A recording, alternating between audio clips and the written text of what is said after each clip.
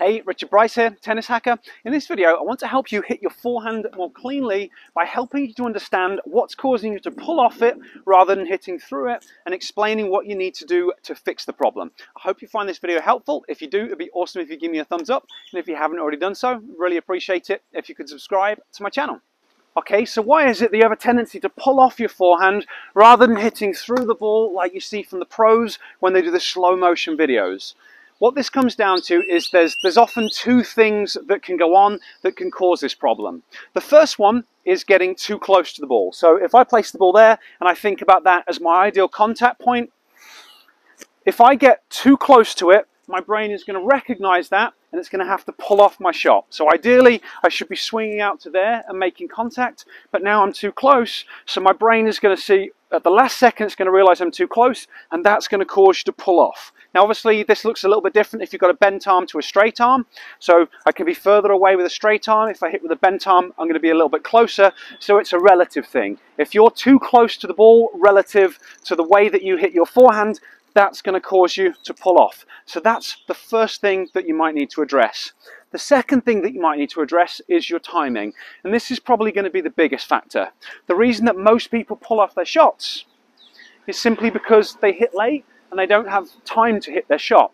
So the hard thing about the forehand, and all tennis strokes in general, obviously the ball is traveling towards you at a certain speed, and we have to turn rotation into forwards movement so we can hit through the ball, because that contact point is the most important part. We need to kind of hit through the ball in that direction to hit it cleanly. If we're coming across it, our chances of hitting it cleanly go down dramatically. So we have to start the swing, there's the racket drop, we drive through that back hip, we end up in the racket lag, but then there's this period where we've basically done all of the work and now the racket is being thrown forwards into contact, and that's what you see from the slow motion footage of the pros. So the work's done and the racket is kind of thrown forwards and you see it come through. And again, it looks slightly different with a straight arm to with a bent arm, but it's still a similar thing. Well, if you don't start your swing early enough, so you're a little bit late, you get all of this done, and then your brain suddenly recognizes that the ball is too close.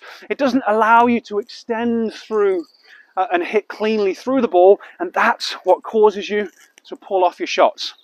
This is why it's such a hard habit to break. It's why players have coaching sessions, the coach tells them what to do, and they try and do it over and over again, and they keep pulling off it, and when they go into point play and match play, it tends to happen even more, because the issue comes down to timing.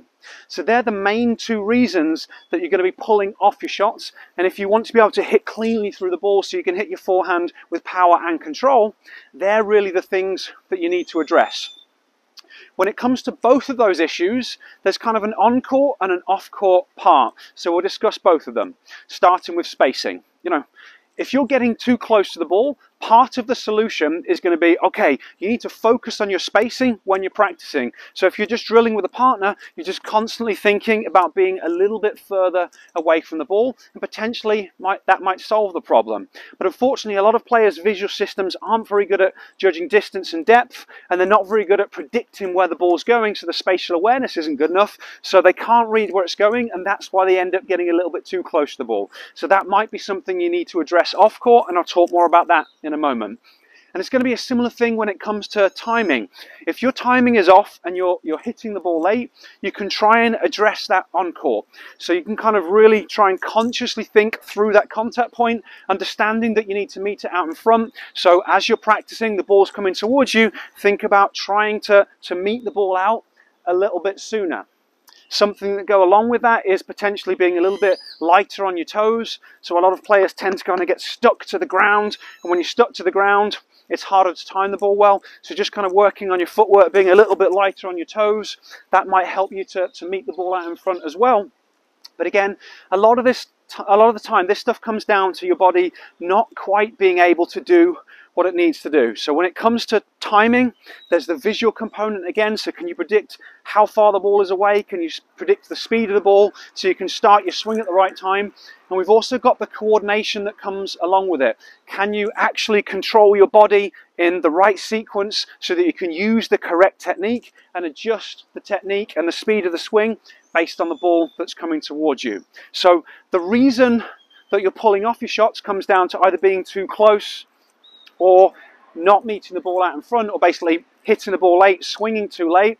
The solutions are part on-court work, but a lot of the time it's working on stuff off the court to resolve the issues that are going on, that are creating the problem in the first place. I wish it could be more simple than that. I wish we could fix these issues just by hitting thousands and thousands of balls. But as you know, there are a lot of people out there playing tennis. Most people don't have good timing, especially most intermediate adults. And it's this behind the scenes stuff that creates the problem. So what I've done to help you with that is I've got a couple of resources. I've got a free vision program that's just going to help you to train your vision, and it's going to start to improve these sorts of things. I'll place a link down in the description, and I'll place a link up there.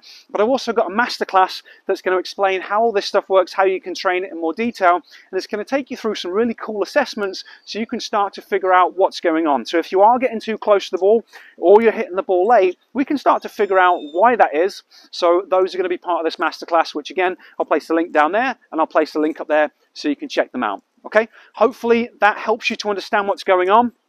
It's not always quite as simple as just trying to hit through the ball. Normally there's something causing it, so being too close or hitting the ball late, and then there's different options of what you might need to do to address those. So if you've got any questions about what I've said, obviously feel free, ask them down in the comment section, and I'll get back to you as quick as I can.